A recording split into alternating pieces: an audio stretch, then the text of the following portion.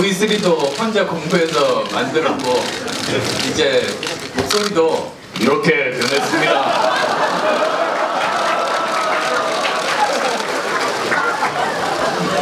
이유는 사실은 제 스스로 생각해 봤습니다. 자기가 자기 자신 바꾸는 거 정말 어렵지 않습니까? 정말 정말 피나는 노력이 있어야 자기가 스스로 바뀔 수 있는 건데, 국가 바꾸는 일은 자기 바꾸는 일 몇백 배 어렵습니다. 그러면 자기도 못 바꾸는데 어떻게 국가를 바꾸겠다고 말할 수 있을까 싶어서 제 변화하려는 의지를 보여드리려고 바꿨습니다. 대통령이 유능한 사람인가 무능한 사람인가, 통합의 리더십을 가지고 있는가 아닌가, 그게 굉장히 중요합니다.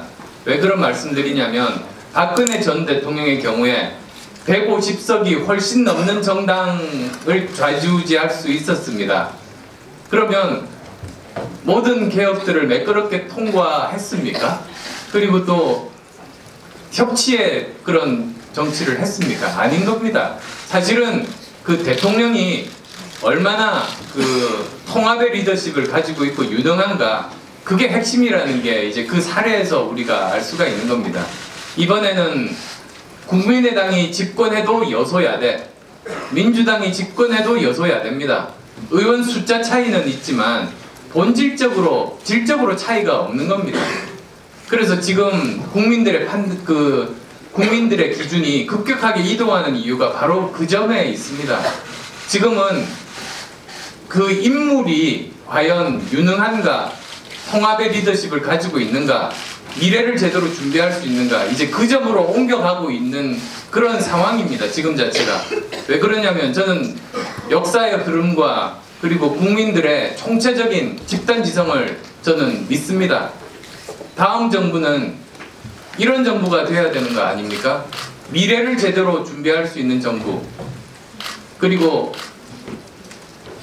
유능한 정부, 그 다음에 국민 통합을 이룰 수 있는 정부, 그 세 가지를 원할 겁니다. 즉 다음 정부의 키워드 세 가지는 바로 그겁니다.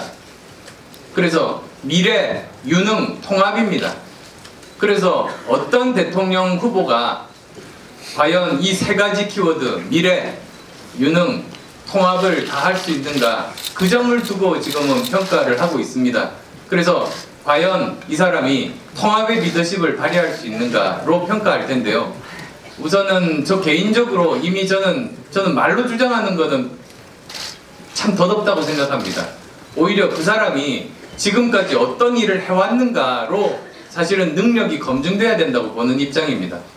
국가대표가 경험하는 자리가 아니지 않습니까? 증명하는 자리지. 국가대표 한번 잘 경험해보라고 누가 시키십니까?